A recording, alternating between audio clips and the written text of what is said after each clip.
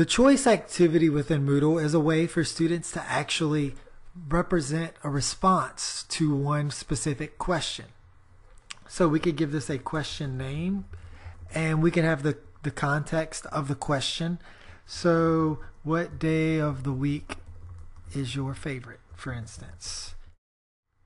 And down here within the options, we can limit the number of responses allowed.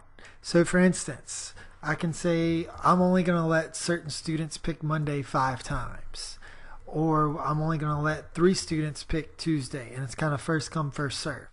Now you might not want to necessarily use this, but it is there if you need to do this. This is generally just a way to answer one question really quick and allow the students to only vote one time. So it's kind of like a voting question. So I'll just put Wednesday, and then we can add more fields. So let's say I didn't have enough days to enter. Now I have more than 4 options. So Thursday, or excuse me, 5 options.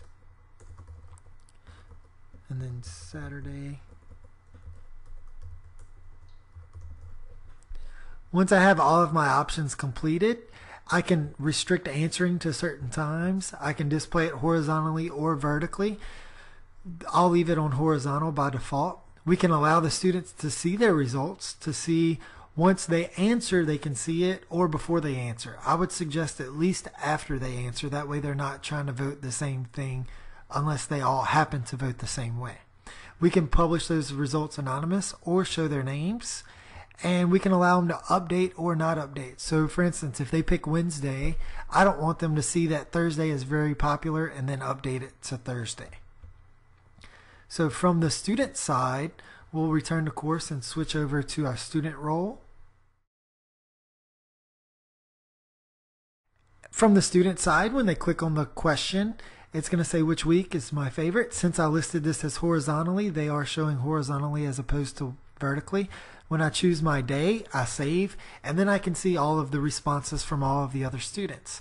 And again, I did choose to leave it anonymous, so no one else has voted, and I can't go back and change my setting. So there would be options if I gave them the option to do that.